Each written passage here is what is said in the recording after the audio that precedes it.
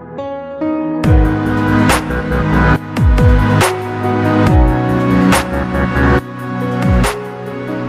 Enfield, the oldest production motorcycle in the world. Royal Enfield is the only motorcycle company in the whole world which enjoys the title, the oldest production motorcycle in the world.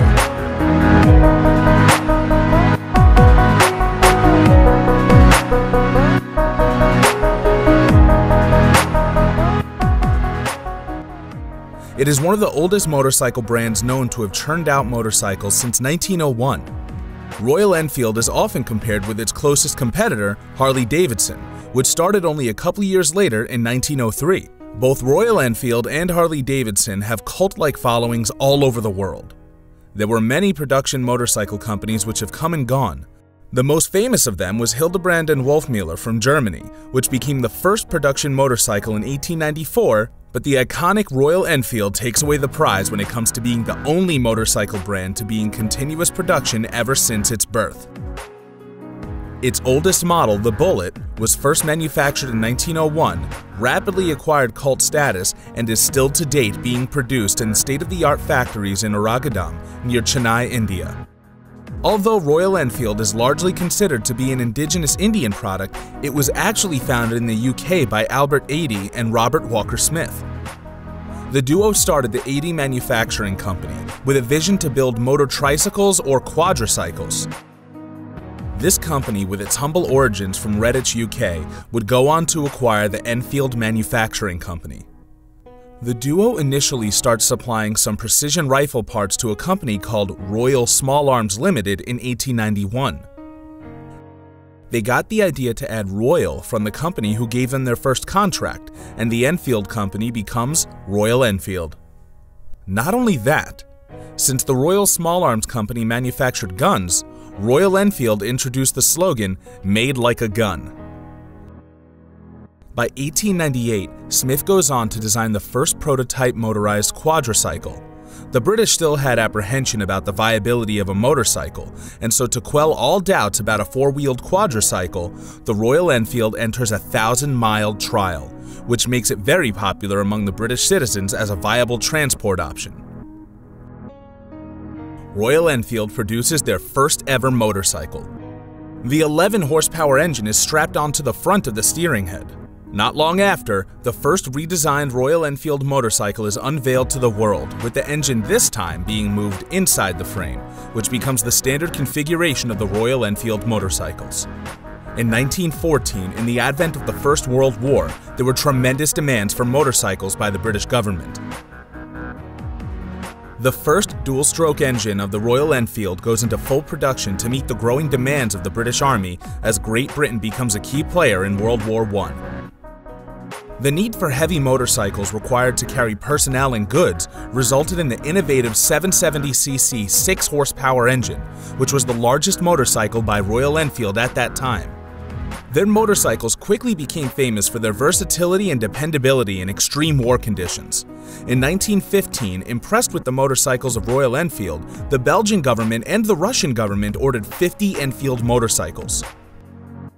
One of the main reasons for its success was the ease with which the Enfield motorcycle could be attached with a gunner or a stretcher, which were very common during that time.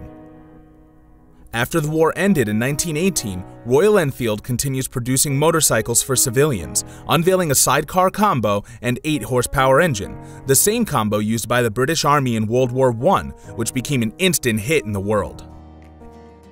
In 1932, the world-famous legendary Bullet was born.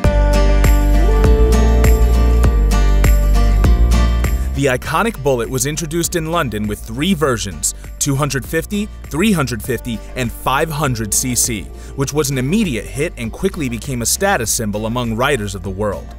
Following the Second World War in 1939, the Royal Enfield goes on to mass-produce many powerful motorcycles for the British Army.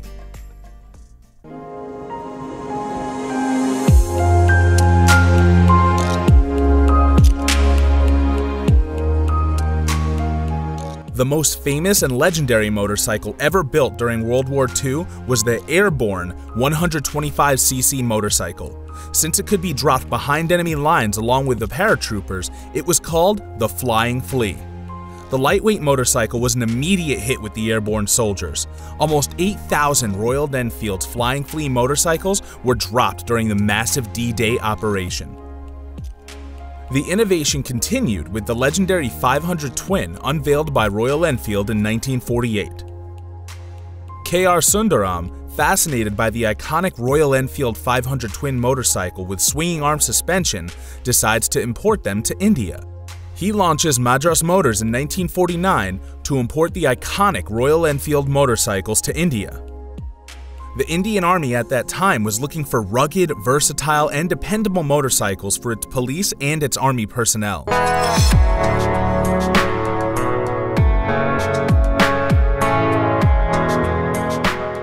The Royal Enfield Bullet was the de facto choice for the Indian Army. As fate would have it, the Enfield Bullet in India is largely associated with its masculine sound and leadership qualities. The Indian Army is largely responsible for popularizing the Enfield Bullet among the Indian people. The Indian Army gave an order for 800 units of 350cc Enfield bullets to Madras Motors in 1952. They arrived next year and proved to be a massive hit among the Indian soldiers for its ease of maintenance and reliability.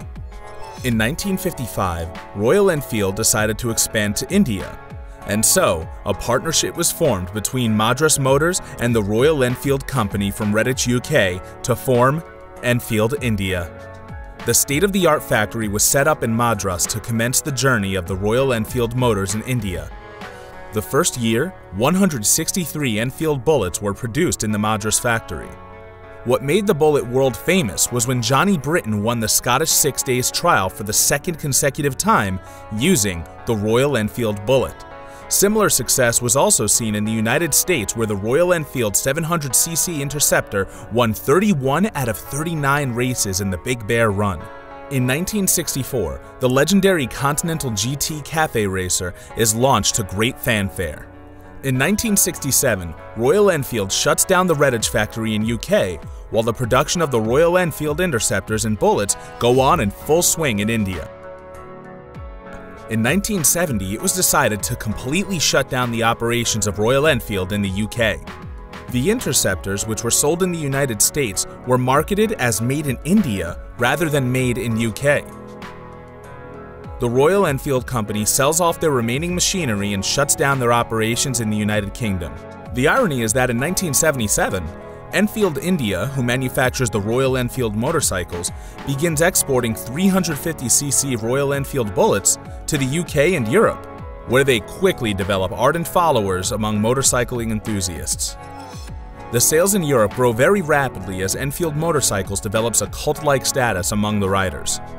In 1994, Eicher Group, an automotive company in India, goes on to acquire Enfield Motors and reestablishes itself as Royal Enfield Motors.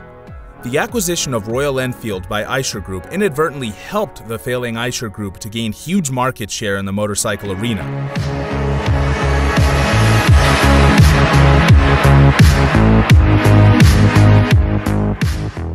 In 1997, about 40 Royal Enfield bikes ride from New Delhi to Khardungla, the highest motorable pass, thus marking Royal Enfield motorcycle as the go-to bikes when it comes to some of the world's most difficult terrain. In 2002, the price per share of Eicher Group was hovering around 94 rupees, which was around $3.4 per share, adjusted for inflation. Today, the Eicher Group's price per share hovers around $300 thanks to the massive success of Royal Enfield motorcycles. It's an incredible journey of how a former British motorcycle manufacturer, acquired by an Indian automotive company, goes on to have the tag oldest production motorcycle in the world. I hope you enjoyed the video. Do follow us on Instagram and Facebook. We will be leaving links in the description below. Become our Patreon for behind-the-scenes updates. Be sure to subscribe if you haven't already, and we will see you next time. Wish all the hashtags, likes, and tweets will find a way to get lost. Yeah, and when I pull up to the scene, I wonder what the hell is the cost. And yeah, I know you've never seen nothing like this before. Yeah, but this is different. Yeah, I deserve to find some self-comfort. So find a way to